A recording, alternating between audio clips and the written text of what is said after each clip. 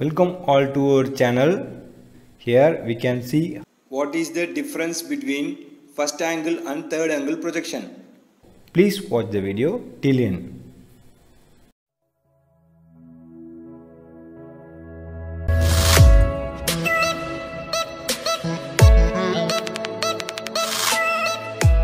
If you are new to this channel is completely about engineering. If you are interested, please subscribe and select bell icon for latest videos.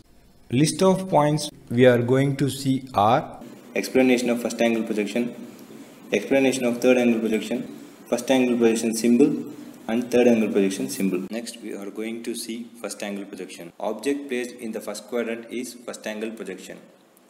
Viewer, object, imaginary plane is the sequence in first angle. Front view projected on vertical imaginary plane. Top view projected on horizontal imaginary plane. Horizontal plane rotated to 90 degrees in clockwise direction. Front view is above the reference axis and top view is below the reference axis in first angle.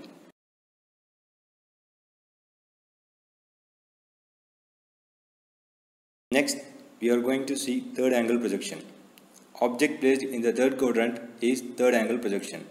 Viewer, imaginary plane, object is the sequence in third angle. Front view projected on vertical imaginary plane. Top view projected on horizontal imaginary plane. Horizontal plane rotated to 90 degrees in clockwise direction. Front view is below the reference axis and top view is above the reference axis in third angle.